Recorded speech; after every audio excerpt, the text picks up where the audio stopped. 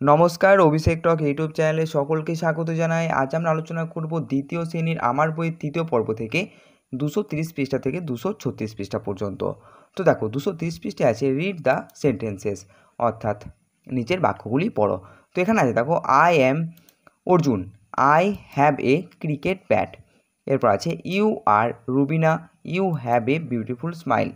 C is Rimi, she has a doll. তো এখানে basically have এবং হ্যাজের ব্যবহার দেখানো হয়েছে।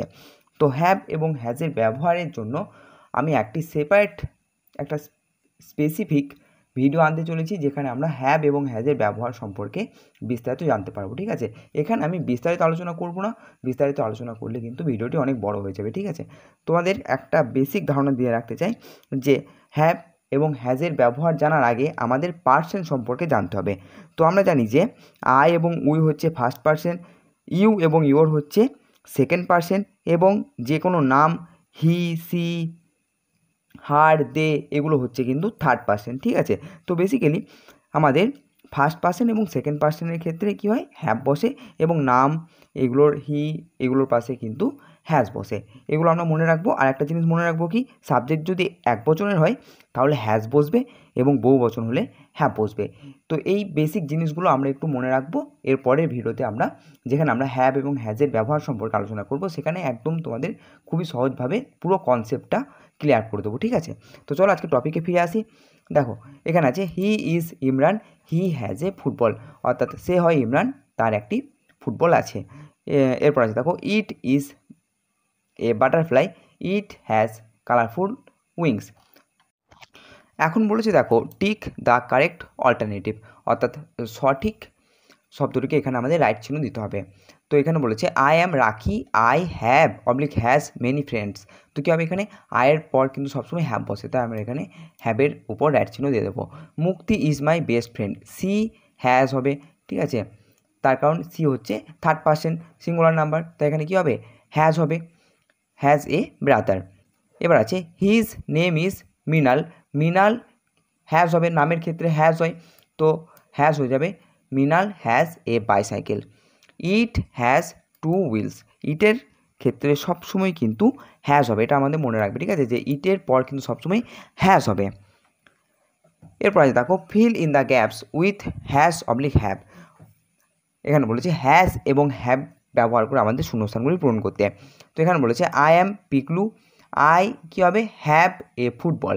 Mita is my sister, she has a doll. The doll is very beautiful, it has long hair. Next পেজে আছে দেখো, ঘড়ি দেখে ফাঁকা ঘর ভর্তি করি। তো এখন দেখো, ছোটো কাঁটাটা বা ঘন্টা কাঁটা আছে 6 ঘরে এবং বড় কাঁটাটা আছে 12 ঘরে। তো এখন পার্থ ঘুম থেকে ওঠে 6টায়। ঠিক আছে, তো পার্থ স্কুলে যায় কটার সময়, দেখো ঘন্টার কাঁটাটা আছে 10 ঘরে এবং মিনিটের কাঁটাটা আছে 12 ঘরে, অতএব পার্থ স্কুলে যায় 10টায়। এবার পার্থ স্কুলে মিড ডে মিল খায়, দেখো ঘন্টার কাঁটা বা ছোটো কাঁটাটা আছে 2 ঘরে এবং মিনিটের কাঁটা বা বড় কাঁটাটা আছে 12 ঘরে, অতএব পার্থ মিড ডে মিল খায় দুটোই। এবার দেখো পার্থ স্কুল থেকে ফেরে 4টেই, আর পার্থ রাত্রিবেলায় খাবার খায়, ঘড়ি থেকে আমরা বুঝতে পারছি 8টায়, এবং পার্থ ঘুমাতে যায় 10টায়। এরপর বলেছি দেখো, নিচের ফাঁকা ঘরে সঠিক সময় লিখি। আমার লেখা সময়ের সঙ্গে ডিজিটাল ঘড়ির সময় মিল করি। এখানে আমরা দেখতে পাচ্ছি ঘন্টা কাটা আছে 6 ঘরে এবং মিনিটের কাটা আছে 12 ঘরে, অতএব বাজছে 6টা। ঠিক আছে, দেখো এখানে ডিজিটাল কাটা আছে 6.00। ঠিক আছে, তাই আমরা জানতে পারছি এখানে 6টা বাজছে। এবার এখানে আছে দেখো, ছোটো কাটা বা ঘন্টা কাটা আছে 9 ঘরে এবং বড় কাটা বা মিনিটের কাটা আছে 12 ঘরে, অতএব 9টা বাজছে। এবং এখানে দেখো টিভির মধ্যে আমি দেখতে পাচ্ছি যে 9টা বাজছে। নেক্সট পেজ আছে সহজ পাঠে পারিবারিক সম্পর্কগুলি নিয়ে নানান বাক্য করি। তো প্রথমে আছে দেখো, কন্যার নাম শ্যামা। এরপরে সেন্টেন্স আছে, তিনি আর তার ভাই সৌম্য পাটের ব্যবসা করেন। 3 নাম্বার আছে, আর আসবেন তার দাদা বঙ্গবাবু। 4 নাম্বার আছে, ওইখানে মা পুকুর পাড়ে জিওল মাছের বেড়ার ধারে। এরপর আছে, ছোট্ট মেয়ে রোদ্দুরে দেয় বেগনি রঙের শাড়ি। নেক্সট আছে, তার ছোট ছেলের অম্লশূল বড় কষ্ট পাচ্ছে। এরপর যাত্রীদের আত্মীয় স্বজন অপেক্ষা করে আছে। এরপর আছে পারিবারিক বা সামাজিক সম্পর্কে কথা আছে এমন 5টি বাক্য সহজ পাঠ দ্বিতীয় ভাগ থেকে আমি খুঁজে নিয়ে লিখি। তো দেখো সেই সমস্ত বাক্যগুলো আমি এখন লিখব। প্রথমে আমি লিখেছি, আজ আদ্যনাথ বাবুর কন্যার বিয়ে তার এই শল্যপুরের বাড়িতে। পৃষ্ঠা 3 দেখতে পেয়ে যাবে, ঠিক আছে। এরপর আছে আদ্যনাথ বাবু তার ভৃত্য সত্যকে আমার কাছে পাঠিয়েছিলেন। এই পৃষ্ঠা 4 তোমরা দেখতে পেয়ে যাবে। এরপর পথে যদি জল নামে মিশ্রদের বাড়ি আশ্রয় নেব। পৃষ্ঠা 16 থেকে পেয়ে যাব। এবার আছে ও বাড়ি থেকে রঞ্জনকে ডেকে দেব, সে তোমার সঙ্গে খেলা করবে। পৃষ্ঠা 23 কিন্তু পেয়ে যাব। এরপর শক্তিনাথ ও মুক্তিনাথ 2 ভাই, এটা 30 পৃষ্ঠায় পেয়ে যাব। শক্তিনাথ বাবুর চাকরের নাম অক্রূর, এটা 31 পৃষ্ঠায় পেয়ে যাব। এবার দেখো 2 নম্বর প্রশ্ন আছে, বাক্যগুলি পড়ি শূন্যস্থানে বসানো যায় এমন শব্দ সহজ পাঠ দ্বিতীয় ভাগ থেকে খুঁজে বার করি ও শূন্যস্থানে লিখি। দেখো ছোট ড্যাশ মুখের হাসি দেখে বাবা মার আজ খুব আনন্দ। কী হবে? ছোটো মেয়ের, ঠিক আছে। নেক্সট আছে স্বর্ণ আর কর্ণ 2 ভাই। এরপর আমরা লিখব আজ মেঘ কেটে গিয়ে ঝলমল করছে আকাশ। 3 নম্বর প্রশ্ন আছে, নিচের বাক্যগুলি পড়ি শূন্যস্থানে যুক্ত ব্যঞ্জন বসায়। আমরা বিদ্যালয়ে লেখাপড়া করি। এরপর অসুখ হলে খুব কষ্ট অনুভব করি। এরপর আমাদের বয়স কম, আমরা বড়ই ছোট। এরপর রাত্রে বেলায় আকাশে অসংখ্য তারা দেখে আশ্চর্য হয়ে যায়। নেক্সট 4 নম্বর প্রশ্ন আছে, নিচের বাক্যগুলি থেকে পরিবার সম্পর্কিত শব্দ খুঁজি। প্রথমে আছে দেখো, আর আসবেন তার দাদা সঙ্গবাবু। অর্থাৎ এখানে কী লিখবো আমরা? দাদা, ঠিক আছে। যেখানে সম্পর্ক, কোন সম্পর্কে কথা বলা হয়েছে? না, দাদা সম্পর্কে কথা বলা হয়েছে। এরপর শক্তিনাথ আর মুক্তিনাথ 2 ভাই, তো এখানে কী লিখবো? সম্পর্কের কথা, পরিবার সম্পর্কের কথা, ভাই। এরপর তার ছোট ছেলে অম্লচূল, এখানে কী লিখবো? ছেলে। এরপর সেদিন দুর্লভবাবুর ছোট কন্যার অন্নপ্রাশন, এখানে কী লিখবো? কন্যা। 5 নম্বর আছে অনুরূপ যুক্তবর্ণ সহ শব্দ তৈরি করি। দেখো এখানে যে সমস্ত যুক্তবর্ণ আছে সেগুলি ব্যবহার করে এখানে আমাদের শব্দ লিখতে হবে। তো কন্যা থেকে আমরা লিখব বন্যা, ধন্য এবং অনন্যা। আত্মীয় থেকে লিখব আত্মা, আত্মস্থ। ব্যবসা থেকে লিখব ব্যবহার, কাব্য। ডাক্তার থেকে লিখব রক্ত, ভক্ত এবং মুক্ত। 6 নম্বরে বলেছে আমার পরিবারের মানুষজন নিয়ে 5টি বাক্য লিখি। বাবা থেকে লিখব মা, এখানে বাবা মা, ঠাকুরদা ঠাকুরমা, আমি, বোন নিয়ে আমাদের পরিবার। এবার আছে আমার বাবা একজন কৃষক এবং মা গৃহবধূ।